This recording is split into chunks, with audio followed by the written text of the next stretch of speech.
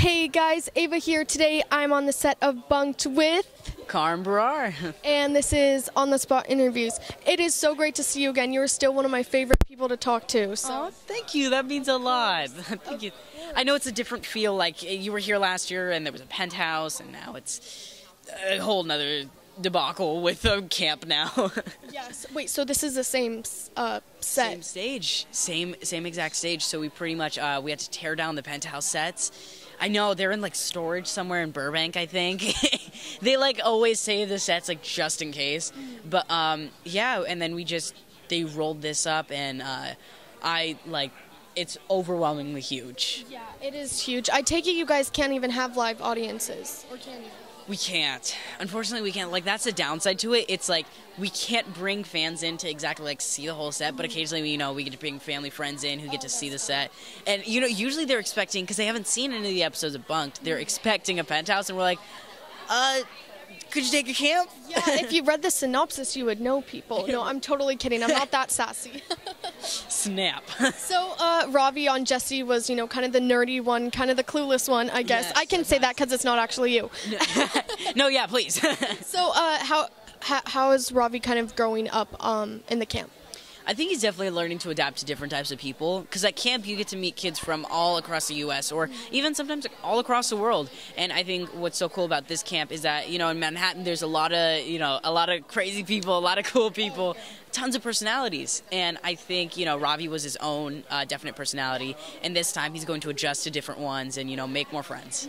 Well, that's awesome. And in Manhattan you guys were like the rich family, whatnot, very spoiled. Do you guys kind of regain that humility back at camp, because it's camp, you're not in a penthouse, you're in like bunks? Exactly, right? It's I think it brings us to a more humble feel, because even though we were in a penthouse, we were still able to have kids relate to us, and we could relate to certain kids, and we were able to make that connection. And I think over here with this camp, I feel like parents will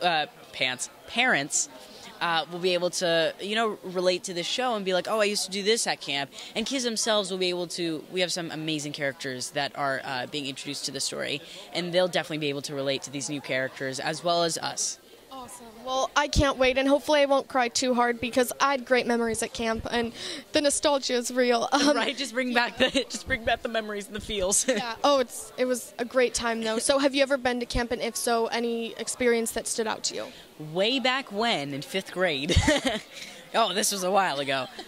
No, it was just about like 5 years ago that we had this 5th grade camp trip that we took this camp in Seattle, Washington. I originally grew up in Seattle, Washington.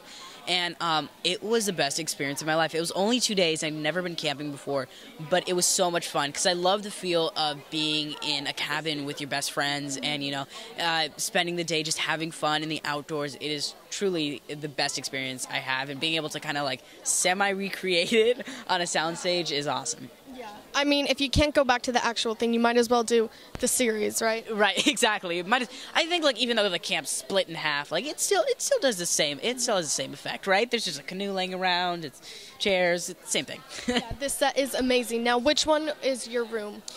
So our cabin is Grizzly Cabin over there. So that's Kevin Quinn and Nathan Reynes and me are in that cabin with Miss Kipling. And over there, even though she's a girl, and over there is the Woodchuck Cabin, where Emma, Lou, and Zuri are staying at. And right back here is where Hazel is at the Weasel Cabin. So these are just 3 of many, many cabins set up throughout. Yeah, well, they look like super real. It's super cool. Right? Yeah. This is like a very, realistic looking set. So do you have a favorite room besides this one to film in? Ooh, my favorite room is the mess hall, because there's a pool table there. So whenever I get the chance, like sometimes Miranda and I, like we have to drive pretty far to get here. So sometimes we'll get here early, and what we'll do is we'll actually play pool before anyone gets here. So we'll play pool for a little bit. Okay, yeah, you gotta take a break from working and just let loose. Right. So good for you. Oh, thank you. Of course. And lastly, I know there's like 17 media outlets here. The show's premiering end of this month, Disney Channel.